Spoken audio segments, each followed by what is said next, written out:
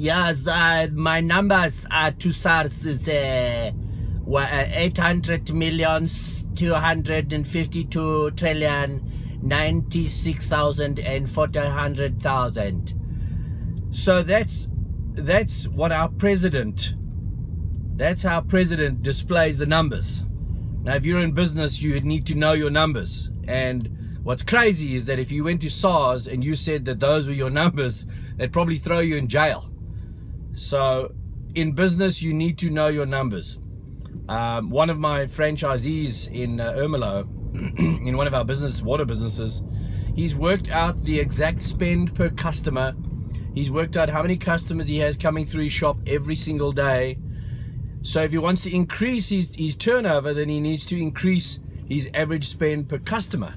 And that's how he can actually work out exactly what he's going to make in a month. We were sitting with him on the 19th, and he could tell us exactly where he was tracking in that month based on number of customers, average spend per customer, and then if he did a sale or a promotion, he knew his numbers. So the lesson really today is, we talked about 5 things that your business must have. The one being consequential thinking in terms of the business owner. The second, probably the most important thing, and the thing that I'm the weakest at, is knowing the numbers of your business. You see, I'm very right-brained, so I don't really truly care about the facts and the figures and the numbers.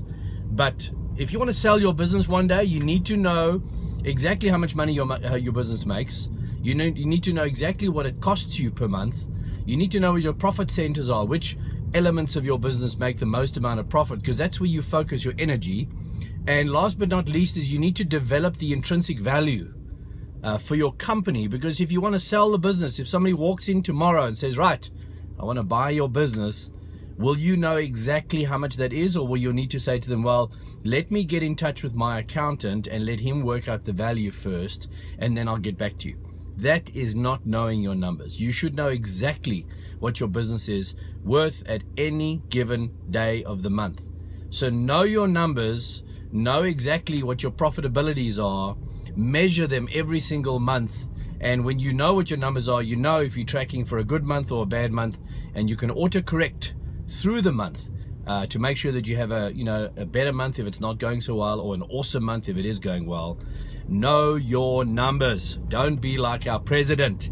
90, 100 million, 200,000, 400, and listen to me, listen. 90, 100, 2 millions. Not acceptable, guys. Know your numbers.